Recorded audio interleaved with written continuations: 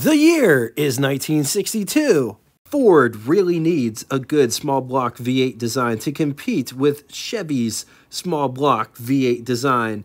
This V8 was to replace their Y-block design, which was plagued with top-end oiling issues. Ford's all-new V8 design would make its debut in 1962 and would be found in some of the best cars Ford ever made. In this episode, we will cover the 221, 255, 260, 289, 302, and 351. It's important to note that we are going from base horsepower to max horsepower. Bore and stroke sizes may be rounded, and I'm totally with you. I wish sources would give the actual numbers, but they don't. And also, we are not getting into all of the different race versions in this episode. They will be featured in a different episode, because if we did all the race versions, we would be here literally all night. The Ford small block engine featured an over-square design, meaning that the bore size is larger than the stroke size, thin wall construction of gray iron to cut down on weight, larger valves with reduced reciprocation speed, shorter connecting rods which allowed for higher RPM, wedge-shaped combustion chambers found in the heads. This engine has plenty of iron content in the main webs, which allow for the elimination of the block skirts, which also reduced weight. Could be had in 2 Venturi or 4 Venturi configurations. The small block was produced in 2 foundries or engine plants, Cleveland, Ohio and Windsor, Ontario. The 221 and 260 were made in Cleveland only. 289, 302 were made in both, which were verified on engine as CF for Cleveland, WF for Windsor. The 351 Windsor was only made in Windsor. Introduced in 1962, 221 cubic inch displacement. It was often called the Fairlane V8 overhead valve V8 3.6 liters. It's good for 145 horsepower at 4,400 RPM, 216 pound-feet or 293 newton meters at 2,200 RPM with a bore of 3.5 inches and a stroke of 2.87 inches. Compression was 8.7 to 1. This engine weighs 470 pounds. Years this engine was used was between 1962 through 1963. It could be found in the Fairlane or the Mercury Meteor. With its 2-year production from 1962 to 1963, 371,000 units were made. Also introduced in 1962, 260 cubic inch displacement V8 overhead valve, 4.3 liters. It's good for 164 horsepower at 4,400 RPM, 258 pound-feet or 350 newton meters at 2,200 RPM, with a bore of 3.80 inches and a stroke of 2.9 inches. Compression was 8.8 to 1. This engine weighs just a little bit more at 482 pounds. Years this engine was used was between 1962 to 1964 for Ford, but they would go up until 1966 in the Sunbeam Tiger. It could be found in the Fairlane, the Falcon, the Mustang. And I know I said we're not going to get into any of the race engines, but this is an exception. There was a special rally version of the Ford Falcon, Mercury Comet, also early AC Cobras. Hypo version of the 260 called the XHP 260. It featured higher compression, hotter camshaft timing, upgraded connecting rods, larger diameter valve stems, stronger valve springs, 4-barrel carburetor. It was good for 260 horsepower. That's 1 horsepower per cubic inch for anybody counting back home at 5,800 RPM, 269 pound-feet or 365 newton meters at 4,800 RPM. Everything else is the same. Only about 100 of these babies were ever made. Next up, an absolute legend, introduced in 1963, 289 cubic inch displacement overhead valve V8, 4.7 liters. It's good for anywhere between 195 horsepower up to 225 horsepower, 4,800 RPM, up to 305 pound-feet or 414 Newton meters at 3,200 RPM, with a bore of 4 inches and a stroke of 2.87 inches. Compression is anywhere between 8.7 to 10 to 1. This engine weighs 506 pounds. They made this engine at both the Windsor and Cleveland plants. Cleveland pumped out around 3.5 million of these engines, whereas the Windsor plant only made about 800,000. Years this engine was used was between 1963 and 1967. It could be found in the Ford Mustang, Mercury Comet, amongst many other cars. The 289 had a hypo version. It could make anywhere between 271 all the way up to 306 horsepower at 6,000 RPMs, up to 329 pound-feet or 446 Newton meters at 4,200 RPM, with a bore of 4 inches and a stroke of 2.87 inches. Compression was 10.5 to 1. It featured dual point advanced distributor, advanced timing, solid lifters. Years this engine was used, 1963 through 1967. It could be found on the Fairlanes, available in the Mustang, Shelby GT350.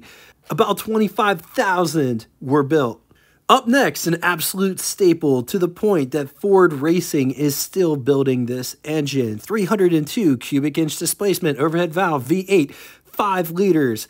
It's good for anywhere between 150 to 315 horsepower at 4,600 RPM, up to 333 pound-feet or 451 Newton meters at 3,800 RPM, with a bore of 4 inches and a stroke of 3 inches. Compression was 9.5 to 1 or less.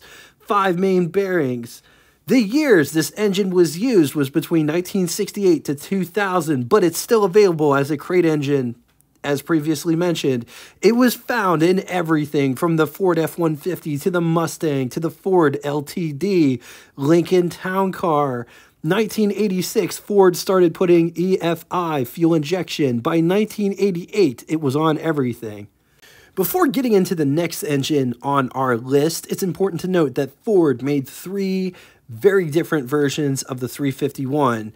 The 351 Cleveland, which was built from 1969 through 1974, when the Cleveland was discontinued, Ford needed an engine that size to bridge the gap because the 351 Windsor, for whatever reason, wasn't being produced in the numbers that Ford needed them. It's important to note that Ford is building the 351 Windsor while all of this is going on. Ford needed more 351s, so they decided to make a 351 modified by taking the Ford 400 block and installing a 351 Windsor crankshaft. The 351 modified was produced from 1975 through 1979. Both the Cleveland and the 351 modified are in a different engine family called the Ford 335 engine family, which will get its own episode one day. Let's talk about the 351 Windsor, introduced in 1969. And produced one way or another until 2010. 351 cubic inch displacement, overhead valve, V8, 5.8 liters. This engine featured a 1.3 inch taller deck or raised deck. It could make anywhere between 140 to 300 horsepower at 5,400 RPM, 380 pound-feet or 515 Newton meters at 3,400 RPM, with a bore of 4 inches and a stroke of 3.5 inches. Compression is anywhere between 8.8 to 11 to 1. It's important to note that blocks before 1974 are heavier because they were casted with more metal. Also goes to one-piece rear main in 1983. So before, the engines before 1983 used a 2-piece main seal. Years this engine was used was between 1969 through 1997, but they still produced it until about 2010. In 1988, fuel injection was added. Roller camshaft and lifters were added in 1994. It was found in everything from the Ford Galaxy to the Lincoln Mark VI. In the late 70s, Ford would reduce the bore of the 302 because they kind of sort of wanted to phase it out. The new engine had a displacement of 255 cubic inches. 255 cubic inch displacement overhead valve, V8 4.2 liters. It's good for anywhere between 115 to 122 horsepower, 3,400 RPM, 209 pound-feet, or 283 newton meters at 2,400 RPM with a bore of 3.7 inches and a stroke of 3 inches. Compression was 8.2 to 1. Years this engine was used was only two, 1980 through 1982. It could be found in Fox body platforms such as the Mustang, Mercury Capri, Ford Thunderbird, Ford Granada. 253,000 units were produced. Ford would bring back the 302 after this engine was dropped. In the 1980s, Ford would make an all-new engine family to replace the Ford small block. Ford would call the new engine the Ford Modular V8 engine. But honestly, that's another engine episode for another day.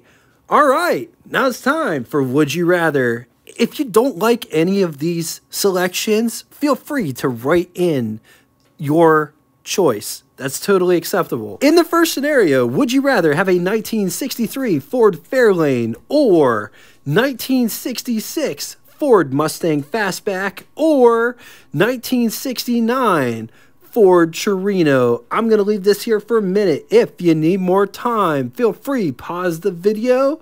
On to the second scenario.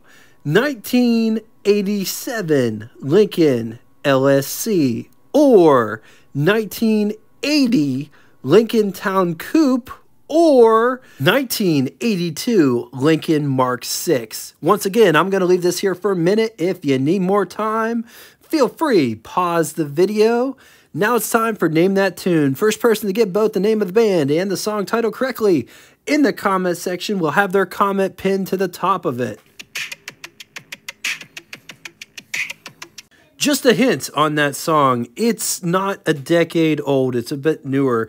Anyway, thank you all so much for coming out and watching this. If you'd like to get in touch with me, shoot me a comment in the comment section below, or check out our Facebook group that correlates with this YouTube channel.